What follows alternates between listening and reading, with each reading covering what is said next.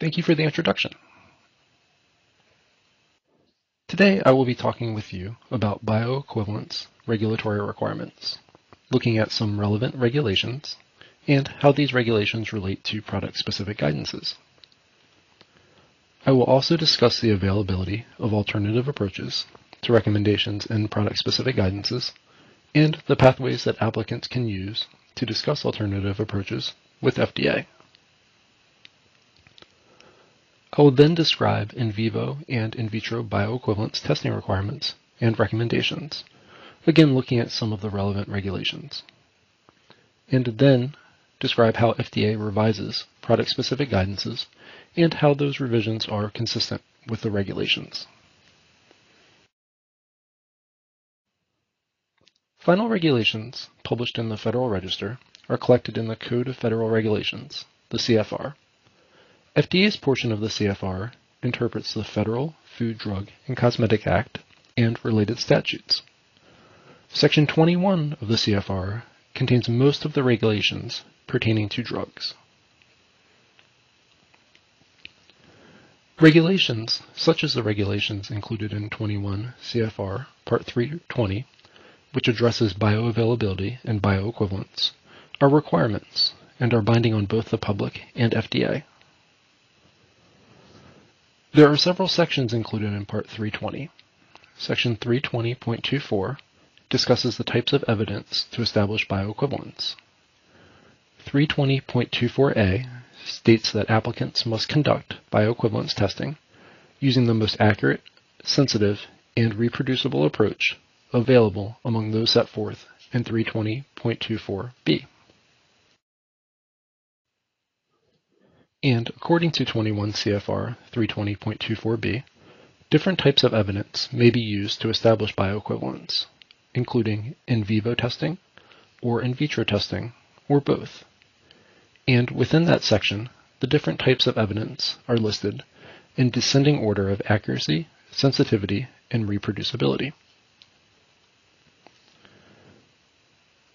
According to 21 CFR 320.24, B6, and consistent with Section 505J8C of the Federal Food, Drug, and Cosmetic Act, FDA has the authority to use any other approach deemed adequate by FDA to establish bioequivalence. And FDA has significant discretion in determining the appropriate bioequivalence method for a product. The agency has authority to make bioequivalence determinations on a case-by-case basis using in vivo, in vitro, or both types of data, enables FDA to effectuate several long-recognized policies that protect the public health, including refraining from unnecessary human research when other methods of demonstrating bioequivalence meet the statutory and regulatory standards, and permitting the agency to utilize the latest scientific advances in approving drug products. Product-specific guidances, as well as general bioequivalence guidance, provide FDA's current thinking on the methodology for developing generic drugs and generating evidence to support ANDA approval. They help to streamline generic drug product development by industry and ANDA assessment by FDA. Recommendations in product-specific guidances reflect FDA's thinking on the most accurate, sensitive, and reproducible approach to bioequivalence testing, consistent with 21 CFR 320.24.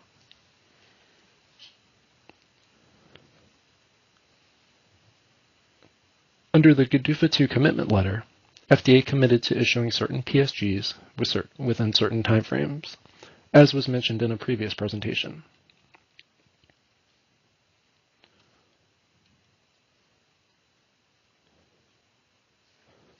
But there is no regulatory requirement for FDA to publish a PSG prior to ANDA receipt or approval. If FDA determines that, as required by statute and regulation, an ANDA contains sufficient evidence that the proposed generic drug product is bioequivalent to its reference listed drug, and the application meets the other requirements for approval, FDA will approve the ANDA. As I just mentioned, and as shown in the box at the top of this slide, which is also included at the top of Product-Specific Guidances. Product-Specific Guidances represent FDA's current thinking. They are published to facilitate and foster generic drug development and ANDA submission and approval, not to discourage innovation by applicants. ANDA applicants can use an alternative approach to the recommendations in a PSG if the alternative approach complies with applicable statutes and regulations. Each PSG includes that statement in the box at the top of the PSG, and many PSGs contain options that provide alternative approaches to bioequivalence testing. It is recommended that applicants use the controlled correspondence pathway and the pre-ANDA meeting pathway, if applicable, to discuss alternative approaches with FDA, and we will discuss those pathways in more detail on the next slide. At a high level, the controlled correspondence pathway can be utilized for inquiries on a specific element of generic drug development. For example, inquiries to existing PSGs, such as requesting clarification on a bioequivalent study recommended in a PSG, and discussion of alternative approaches to recommendations in PSGs. Please note that controlled correspondence is not for general questions related to product planning. And, as some of my colleagues mentioned during their presentations earlier, there are some alternative approaches that you can utilize without submitting a controlled correspondence and discussing with the agency. So please keep that in mind as well.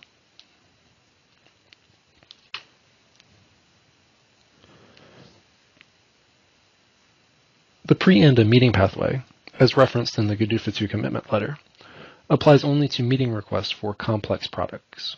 For example, it can be utilized for discussion of specific scientific issues or questions related to proposed study design for complex drug products without PSGs, and for discussion of alternative proposals to recommendations in PSGs for complex drug products. For more information on which pathway you should utilize to discuss your specific alternative approach with the agency, you can refer to the Guidances for Industry, Controlled Correspondence related to Generic Drug Development, issued in December 2020, and Formal Meetings between FDA and ANDA applicants of complex products under GDUFA, issued in November 2020. And both of these guidance are also listed on the resources slide at the end of this presentation. The reference-listed drug is the specific drug on which an ANDA applicant relies in seeking approval of its ANDA. When an applicant submits an ANDA for a generic drug that is the same as its reference-listed drug, the basis of submission is the reference-listed drug.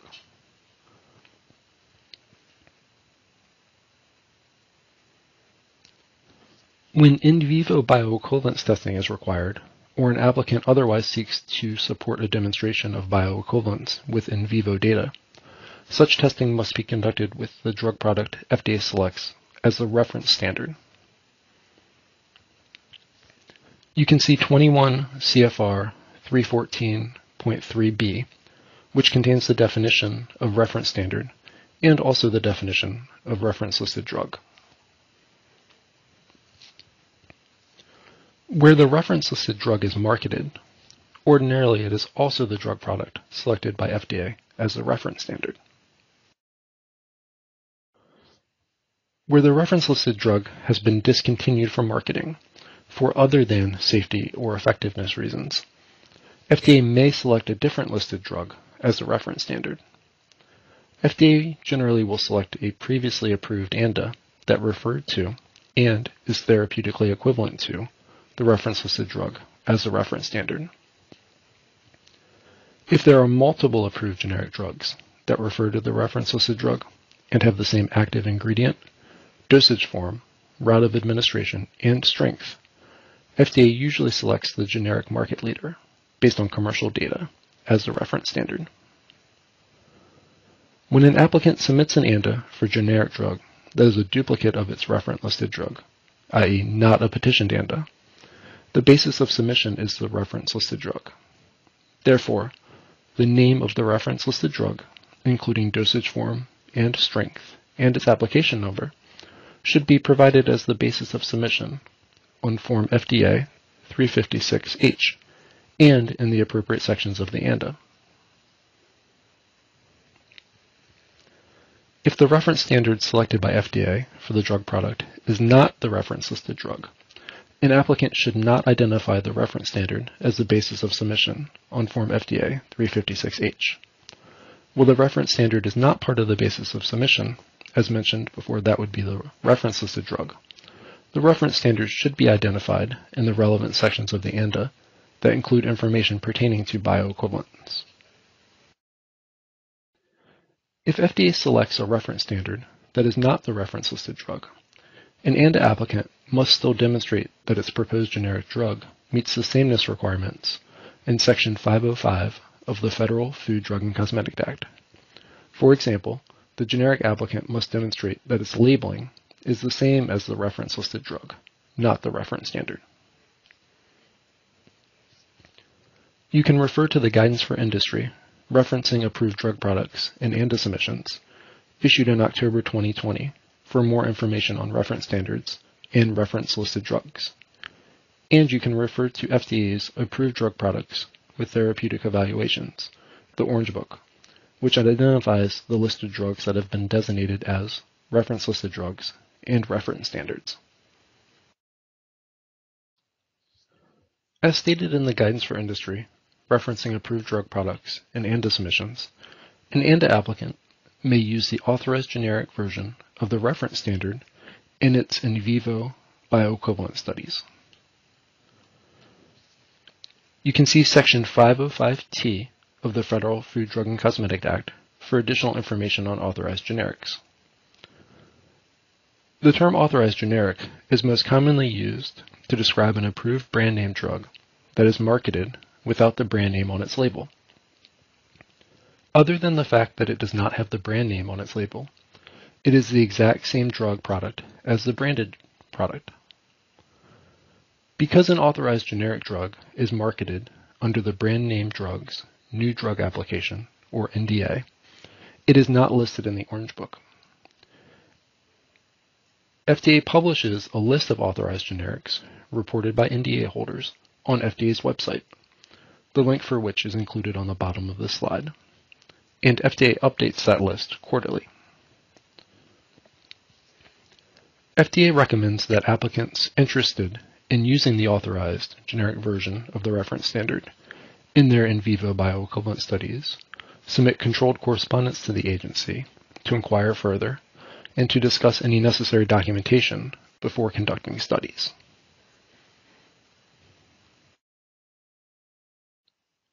In vivo bioequivalence evidence is not required in all circumstances. If FDA determines that in vivo data is the appropriate means of demonstrating bioequivalence for a product or product class, applicants may apply for a waiver of the in vivo requirement consistent with 21 CFR 320.22. For example, under 320.22 D2, for certain drug products, the in vivo bioequivalence requirement can be waived for one or more strengths based on 1. Acceptable bioequivalence study or studies on the designated strength, 2. Acceptable in vitro dissolution testing of all strengths, and 3. Proportional similarity of the formulations across all strengths. Note that this section does not apply to delayed release or extended release products. The PSG for an immediate release product that is eligible for a different strength waiver will include a section on the waiver request of in vivo testing, which will specify the designated strength or strengths that the acceptable bioequivalence study or study should be conducted on. PSGs for modified release products will refer applicants to the approaches in general bioequivalence guidance. There are certain circumstances in which bioequivalence can be evaluated using in vitro approaches under 21 CFR 0.24b. In such circumstances, the in vivo data requirement is not waived. Rather, in such circumstances, FDA has determined that in vitro data are the most accurate, sensitive, and reproducible approach for a product, as required under 21 CFR 320.24a. For in vitro testing, the regulations do not require that an applicant use a particular product as the reference product. As stated in the Referencing Approved Drug Products Guidance, which I mentioned before, FDA recommends that when applicants conduct in vitro bioequivalence testing, such testing be conducted with the drug product FDA selects as the reference standard. The guidance for industry, titled Bioequivalence Recommendations for Specific Products, issued in June 2010, describes the process that FDA uses to make product-specific guidances available to the public. As mentioned in a previous presentation, new and revised draft PSGs are posted each quarter, and FDA considers comments received on draft PSGs in developing revised and final bioequivalence recommendations. The bioequivalence recommendations in PSGs are revised as appropriate to ensure that the most up-to-date bioequivalence information is available to the public. FDA aims to ensure that policies, regulations, and scientific standards keep pace with the science of equivalence. Revisions can be classified as 1, major, which means the PSG is being revised to include additional bioequivalent studies or evidence recommended to support ANDA approval. 2, minor, which is any revision that is not major, which can include revisions to provide alternative approaches to currently recommended studies. And 3, editorial, which are non-substantive changes. For complex products, the upcoming PSGs for Complex Generic Drug Product Development webpage, the link for which is included at the end of these slides, contains information related to upcoming new and revised PSGs for complex generic drug products.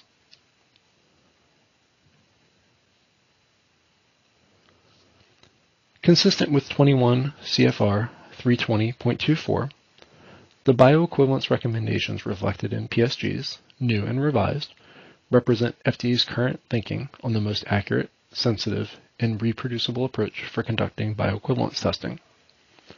An ANDA will not receive approval unless bioequivalence is established consistent with these recommendations or by an alternative approach that satisfies the requirements of the applicable statutes and regulations.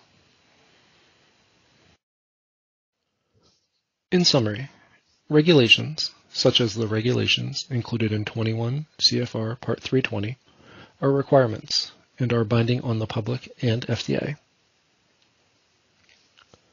PSGs provide scientific guidance and recommendations to efficiently develop generic drug products and generate evidence to support ANDA approval.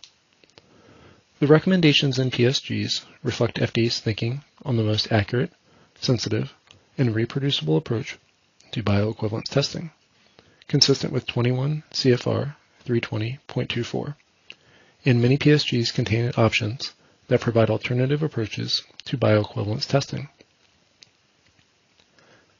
Applicants can use an alternative approach to the recommendations in a PSG if the alternative approach complies with applicable statutes and regulations.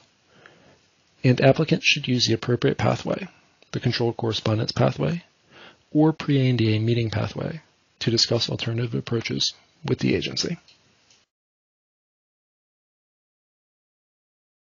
This last slide includes a list of resources that I mentioned throughout the previous slides.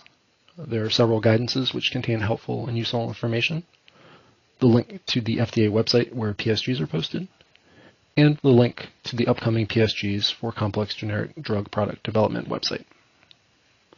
That concludes my presentation. Thank you.